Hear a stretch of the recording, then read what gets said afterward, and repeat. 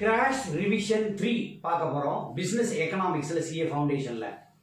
இப்போ இந்த chapter 2ல law of demand and elasticity of demand. law of demandனா என்ன? முதல்ல demandனா என்ன? டிமாண்ட் அப்படிங்கிறது desire packed by purchasing power. இப்போ டிசையர் அப்படின்னா என்ன? நம்ம விரும்புறோம். இப்போ ஒரு பொருளை நம்ம கன்சியூம் பண்ணணும்னு நினைக்கிறோம், ஆனா பாக்கெட்ல பைசா வச்சுக்கிட்டு டிசைர் பண்றது. அப்ப லா ஆஃப் டிமாண்ட் அப்படின்னா என்ன? அதாவது வெறும் டிமாண்ட் அப்படின்னாலே desire packed by purchasing power. Law of demand அப்படின்னா என்னன்னா, if the price increases, அதாவது inverse or negative relationship between the price and quantity demanded over a period of time. நார்மலா பாருங்க, ஹியூமன் பீயிங் ஒரு பிரைஸ் அதிகமா இருந்ததுன்னா அந்த டிமாண்ட் குறைவா இருக்கும், பிரைஸ் கம்மியா இருந்ததுன்னா டிமாண்ட் ஜாஸ்தியாகும். ஏன்னா அதிகமா செலவு பண்ண விரும்ப மாட்டான். இப்ப சரி, டிமாண்ட் என்னன்னு சொல்லிட்டோமா? அப்ப டிமாண்ட்ங்கிறது desire packed by purchasing power. பாக்கெட்ல பைசா வச்சுக்கிட்டு ஒரு பொருளை விரும்புறது, வாங்கணும்னு நினைக்கிறது. சரி, இதுல வந்து என்ன பண்ணலாம்? டெஃபினிஷன் நீங்க பாத்தீங்கன்னா, various quantity of a given commodity or service which the consumers would buy in one market. ஒரு மார்க்கெட்ல கன்சியூமர் வந்து என்ன பண்றான்? எந்த கமாடிட்டியை அல்லது சர்வீஸை வாங்கணும்னு நினைக்கிறான், எவ்வளவு குவான்டிட்டி வாங்கணும்னு நினைக்கிறான், during a given period of time at various prices and then at various incomes. இப்போ ஒவ்வொருத்தருக்கும் ஒவ்வொரு இன்கம் இருக்கும். அப்ப இன்கம் அதிகமா இருக்கிறவன் என்ன பண்ணுவான்? அதிகமா வாங்குவான். இன்கம் கம்மியா இருக்கிறவன் பிரைஸ் அதிகமாச்சுன்னா வாங்க மாட்டான். அப்ப at various prices and various incomes and various prices of related goods. இப்ப ரெண்டு பொருள் இருக்கு. இப்ப சாண்ட்ரோ கார் இருக்கு, மாருதி கார் இருக்கு. ரெண்டுமே பாருங்க ஒரே குவாலிட்டி தான். பாத்தீங்கன்னா மேக்ஸிமம் ரோடுல வண்டியை டிரைவ் பண்றதுக்கு பாத்தீங்கன்னா ரெண்டு கெப்பாசிட்டியும் as equal as to same அப்படிங்கிற மாதிரி இருக்கும். அப்ப என்ன பண்றோம்னா, எது விலை கம்மியோ அதை வாங்குவோம். அதுதான் நான் prices of related goods.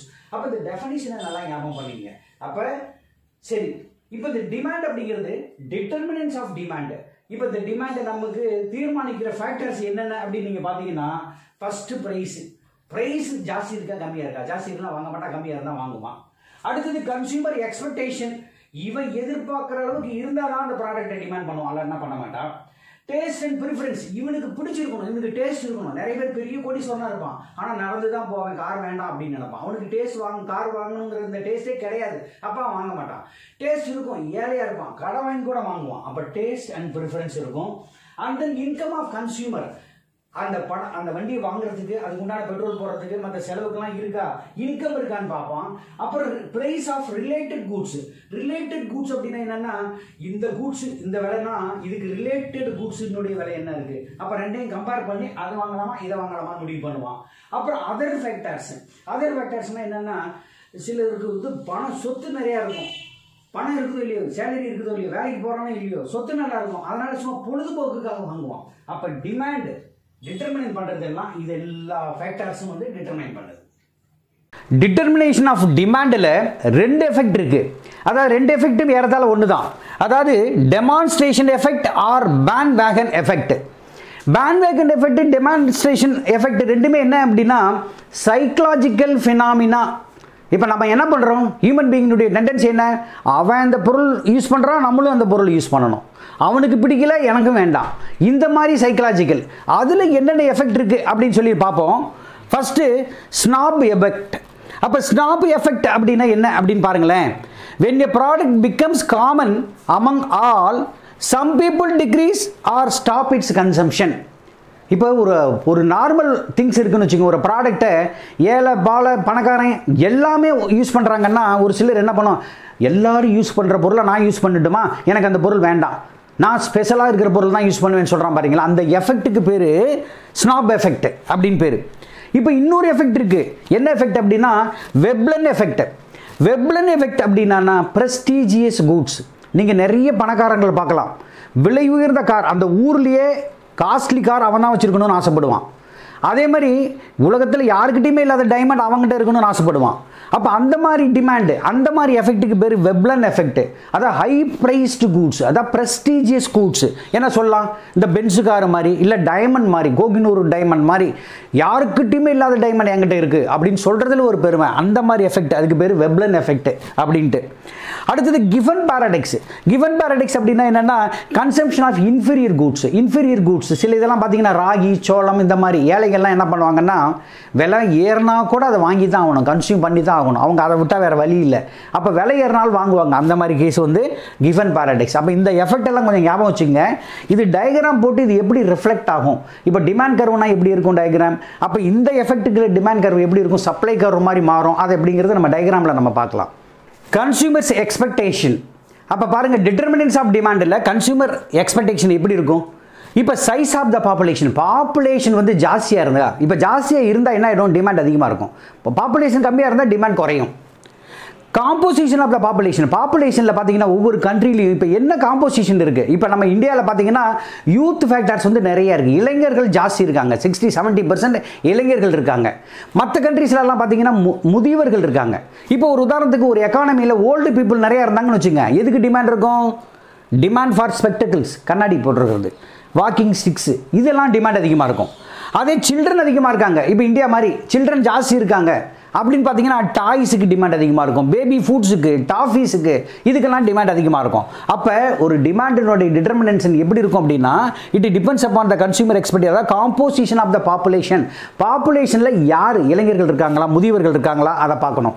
அப்புறம் லெவல் ஆஃப் இன்கம் டிஸ்ட்ரிபியூஷன் அப்படின்னா என்னென்னா, ஒவ்வொருத்தருக்கும் எவ்வளோ இன்கம் கிடைக்குது, இன்கம் அதிகமாக கிடைச்சினா டிமாண்ட் அதிகமாகும், இன்கம் கம்மியாக கிடைச்சா டிமாண்ட் குறையும். Consumers credit facilities and interest rates. சில பேர்கிட்ட பைசாவே இல்லைனா கூட இன்ஸ்டால்மெண்ட்டில் ஹையர் பர்ச்சேஸில் சில பொருளை விற்கிறேன்பா, அப்போ இவன் என்ன பண்ணுவான், வாங்கிடுவான், பைசா இருக்குதோ இல்லையோ. இது சில இதெல்லாம் வந்து 0% இன்ட்ரெஸ்ட் கொடுப்பான், இல்லை லோயர் ரேட் ஆஃப் இன்ட்ரெஸ்ட் கொடுப்பான். அப்போ என்ன, பொருளை ஏசியா இல்லை கம்ப்யூட்டரா இல்லை டிவியா, இதை வாங்கி வச்சு கன்சியூம் பண்ணுவாங்க. அப்போ இந்த கன்சூமர் எக்ஸ்பெக்டேஷன்ஸ்லாம் இந்த ஃபேக்டர்ஸ்லாம் கொஞ்சம் கணக்கில் வச்சுங்க. Next one is demand X. இப்போ எக்ஸுங்கிற ஒரு ப்ராடக்டை நீங்கள் டிமாண்ட் பண்ணால் அதனுடைய ஃபங்க்ஷன் என்ன அப்படிங்கிறது தான், இதுக்கு பேர் டிமாண்ட் ஃபங்க்ஷன் அப்படின்னு பேர். அப்போ நீங்கள் இந்த ப்ராடக்ட் எக்ஸை நீங்கள் விரும்புகிறீங்க, வாங்கணும்னு நினைக்கிறீங்க, டிமாண்ட் பண்ணணும்னு நினைக்கிறீங்க அப்படின்னா என்னென்ன ஃபேக்டர்ஸை நீங்கள் பார்ப்பீங்க, எக்ஸோட விலை என்ன, அதாவது ப்ரைஸ் ஆஃப் எக்ஸு. அப்போ ப்ரைஸ் ஆஃப் எக்ஸு என்ன விலைக்கு விற்கிது, அது நம்மளால் வாங்க முடியுமா, ஒன்று பார்ப்பீங்க. ரெண்டாவது மணி, சரி ப்ரைஸ் எவ்வளோ இருந்தாலும் சரி அதுக்கு உண்டான பணம் நம்மக்கிட்ட இருக்கா அப்படின்னு சொல்லி பார்ப்போம், மணி. சரி, இந்த ப்ராடக்ட்டை நம்ம வாங்குறோமே எக்ஸ் ப்ராடக்ட்டை, இதனுடைய அம்சம் கொண்ட இன்னொரு ப்ராடக்ட், அதாவது சப்ளிமெண்ட்ரி அப்படின்னு சொல்கிறது, அதாவது என்ன சொல்கிறது அது, அதாவது சப்ஸ்டிடியூட் அப்படின்னு. அப்போ ஒய் ப்ராடக்ட் அதனுடைய ரேட் என்ன, இப்போ சாண்ட்ரோ கார் வாங்கணும்னு நினைக்கிறேன், மாருதி கார் அதே குவாலிட்டி தான், பட் காசு கம்மியாக இருக்குது, ஒரு 50,000 ரூபா கம்மியாக இருந்தால் நான் சாண்ட்ரோவை விட்டுட்டு நான் மாருதி தான் வாங்குவேன். அந்த மாதிரி அதில் சப்ஸ்டியூட் என்ன இருக்குது, அதனுடைய விலை என்ன. அப்போ நான் வாங்கணும்னு நினச்ச காரோட விலை என்ன, அதனுடைய சப்ஸ்டியூட்டு, இப்போ இது சாண்ட்ரோனா இது மாருதியோட விலை என்ன. சரி, இது ரெண்டுக்கு நடுவில் என் கையில் பைசா இருக்குதா, இல்லை காம்ப்ளிமெண்ட்ரி கூட்ஸ், காம்ப்ளிமெண்ட்ரின்னு நம்ம ஏற்கனவே நம்ம படிச்சிருக்கோம். அதாவது சில இதெல்லாம் வந்து எப்படின்னா, இப்போ இந்த பேனா அப்படின்னு வச்சு பார்த்தீங்கன்னா, இப்போ நம்ம ஐ எம் ரைட்டிங் அப்படின்னா, நீங்கள் எழுதணுன்னா என்னென்ன தேவை, பேனா தேவை, இங்கு தேவை, பேடு தேவை, பேப்பர் தேவை, அந்த மாதிரி இதுக்கு ரிலேட்டடாக சில காம்ப்ளிமெண்ட்ரி கூட்ஸ்னு இருக்கும், அந்த கூட்ஸ்னுடைய ப்ரைஸ் என்ன. சரி, இதெல்லாம் போகட்டும். இந்த வண்டியை வாங்குறதுக்கு இல்லை இந்த ப்ராடக்டை வாங்குறதுக்கு முதல்ல எனக்கு டேஸ்ட் இருக்கா, சரி அப்படி இல்லைன்னா அட்வர்டைஸ்மெண்ட்டு, எனக்கு டேஸ்ட் எதுவுமே இல்லை, பார்த்தா நம்ம ஹீரோ நான் எனக்கு பிடிச்ச ஹீரோ ஒரு ப்ராடக்ட்டை யூஸ் பண்ணுறாரு, அப்போ அந்த ப்ராடக்ட்டை நானும் யூஸ் பண்ணோம் அப்படின்னு நினைக்கிறது, அதாவது அட்வர்டைஸ்மெண்ட் பார்த்து. அப்போ இதெல்லாம் தான் வந்து ஃபேக்டர்ஸ் டிட்டர்மைனிங் த டிமாண்ட். அப்போ என்ன பண்ணால் டிமாண்ட் ஃபங்க்ஷன் அப்படின்னா, ஒரு ப்ராடக்டை நான் செலக்ட் பண்ணுறேன்னா என்னென்ன பார்ப்பேன், அந்த ப்ராடக்டோட ப்ரைஸு, அதனுடைய ரிலேட்டட் ப்ராடக்டோட ப்ரைஸு, என்கிட்ட பைசா இருக்குதா பார்ப்பேன், காம்ப்ளிமெண்ட்ரி ப்ராடக்டோட ப்ரைஸு, அப்புறம் எனக்கு முதல்ல டேஸ்ட் பிடிச்சிருக்கா வாங்கலாமான்னு பார்ப்பேன், இல்லை பேப்பர் விளம்பரம், இல்லை நியூஸ் விளம்பரம், இல்லை டிவி விளம்பரத்தை பார்த்துட்டு வாங்குவேன். இதை தான் வந்து என்ன சொல்கிறது, டிமாண்ட் ஃபங்க்ஷன் அப்படின்னு சொல்கிறது. லா ஆஃப் டிமாண்ட் அப்படின்னா என்ன, inverse R negative relationship between the price and quantity demanded over a period of time. அப்போ என்ன ரிலேஷன்ஷிப் இருக்குது, ப்ரைஸுக்கும் குவான்டிட்டி டிமாண்டடுக்கு என்ன ரிலேஷன்ஷிப் இருக்குது, அதுதான் லா ஆஃப் டிமாண்ட். அது எப்படி இருக்கும், நார்மலாகவே நெகட்டிவாக இருக்கும், இன்வெர்ஸாக இருக்கும். இப்போ ஒரு உதாரணத்துக்கு ப்ரைஸ் வந்து ஜாஸ்தியாச்சுன்னு வச்சுங்களேன், டிமாண்டு குறையும். நம்ம விலை ஜாஸ்தி இருக்கிற பொருளை நம்ம வாங்க மாட்டோம், விலை கம்மியாக இருந்தால் வாங்குவோம். விலை கம்மியாக இருக்குன்னு வச்சுங்களேன், டிமாண்ட் அதிகமாகும். அதை தான் வந்து இன்வெர்ஸ் ஆர் நெகட்டிவ் ரிலேஷன்ஷிப் அப்படின்னு சொல்கிறது. சரி, இவர் ஆல்ஃப்ரட் மார்ஷல் என்ன சொல்கிறார் அப்படின்னு பார்த்தீங்கன்னா, த greater the amount to be sold, நிறைய அமௌண்ட்டு, ஏதாவது ஒரு ப்ராடக்ட் நிறைய விற்கணும்னா என்ன இருக்கணுமா, தேர் சுட் பி, ஏதாவது smaller must be the price கம்மியாக இருந்ததுன்னா டிமாண்ட் அதிகமாக இருக்கும், அதை தான் சொல்கிறார். at which it is offered in order that it may find purchasers, or in other words the amount demanded increases with a fall in price. அப்போ நல்லா கவனிங்க, டிமாண்ட் அதிகமாகணும்னா ரேட்டு குறையணும். இப்போ ரேட் அதிகமாச்சு, ப்ரைஸ் அதிகமாச்சு அப்படின்னு சொன்னால் டிமாண்டு குறையும். அதுதான் இன்வர்ஸ் ஆர் நெகட்டிவ் ரிலேஷன்ஷிப். அவர் இந்த டெஃபினிஷனில் சொல்கிறார். நீங்கள் இதை ஞாபகம் வச்சுக்கிட்டாவே போதும் உங்களுக்கு. ஓகேவா?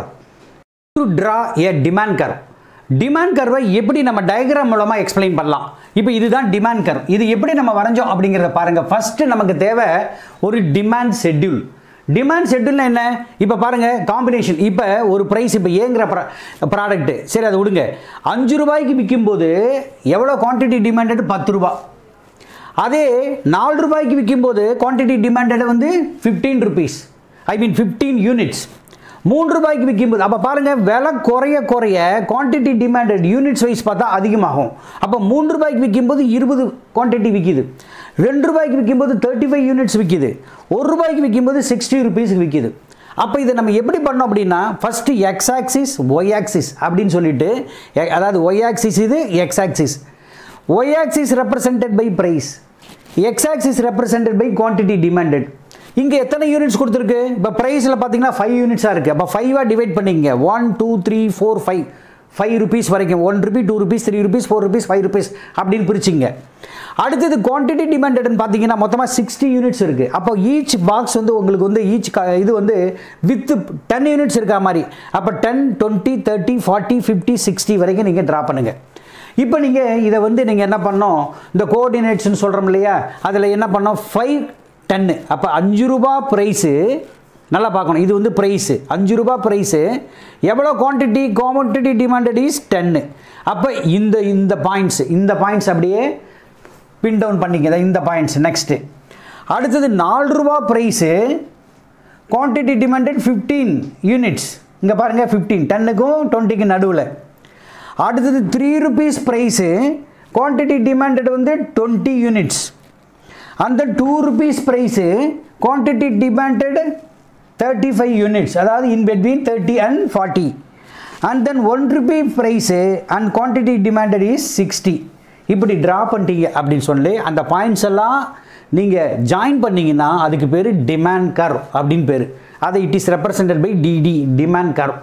இது எப்பயுமே எப்படி இருக்குன்னா, slope downwards from left to right. Demand curve எப்படின்னா slope downwards to left to right அப்படின்னு இருக்கும். இப்போ மார்க்கெட் டிமாண்ட் கர்வ் அப்படின்னு பார்ப்போம். மார்க்கெட் டிமாண்ட் எப்படி நம்ம பார்க்குறது? நூற்றுக்கணக்கான கஸ்டமர் இருப்பாங்களே, வேண்டாம். இப்போதைக்கு நம்ம என்ன பண்ணலாம், அஸ்யூம் பண்ணலாம், ஒரு 3 கஸ்டமர் ஒரு மார்க்கெட்டில் இருக்காங்கன்னு வைப்போம். இப்போ யார், பி கியூ ஆர் அப்படின்னு 3 கஸ்டமர். ஒவ்வொரு ரேட்டு விற்கும்போது இவனுடைய டிமாண்ட் எவ்வளோ, பியோட டிமாண்ட் எவ்வளோ, கியூவோட டிமாண்ட் எவ்வளோ, ஆரோட டிமாண்ட் எவ்வளோ, மொத்தமே 3 ஆட் பண்ணிங்கன்னா மார்க்கெட் டிமாண்டு. அந்த மார்க்கெட்டில் ஒரு நாளைக்கு எவ்வளோ டிமாண்ட் அப்படின்மா. இப்போ ஒரு உதாரணத்துக்கு 5 ரூபா ரேட்டு விற்கும்போது பி அப்படிங்கிற கஸ்டமர் என்ன பண்ணுறாரு, 10 யூனிட் வேணும்னு நினைக்கிறார். கியூ அப்படிங்கிற கஸ்டமர் 8 யூனிட் போதும்னு நினைக்கிறார். ஆறுங்கிறவர் 12 யூனிட் வேணுங்கிறார். அப்போ டோட்டல் மார்க்கெட்டில் டோட்டல் கஸ்டமர் எவ்வளோ கேட்குறாருன்னா 10 + 8 + 12 மொத்தம் 30 யூனிட்ஸ் அந்த மார்க்கெட்டில் சேல் ஆகும். எந்த ரேட்டுக்கு? 5 rupees ரேட்டுக்கு.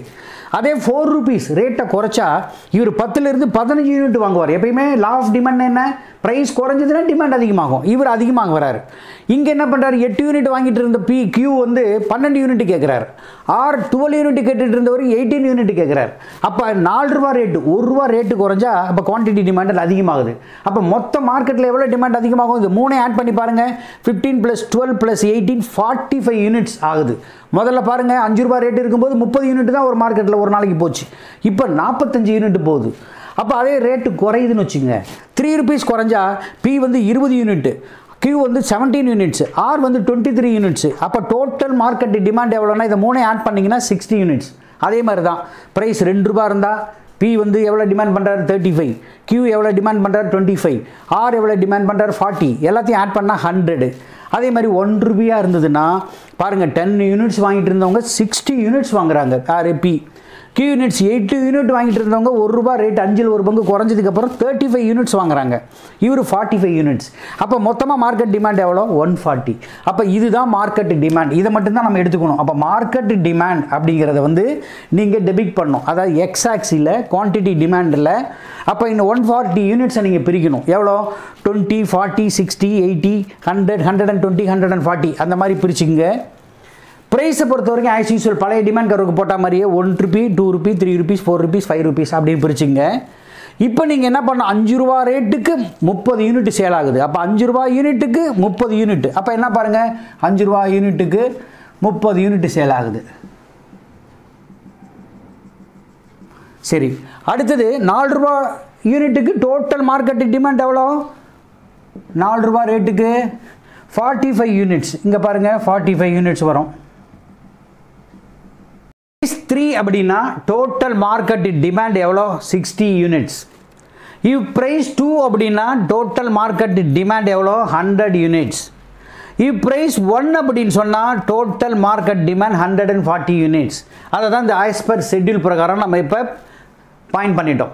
இப்போ எல்லா பாயிண்ட்ஸ் இந்த கோஆர்டினேட்ஸை வந்து நீங்கள் ஜாயின் பண்ணிங்கன்னா அதுக்கு பேர் மார்க்கெட் டிமாண்ட் கர்வ்.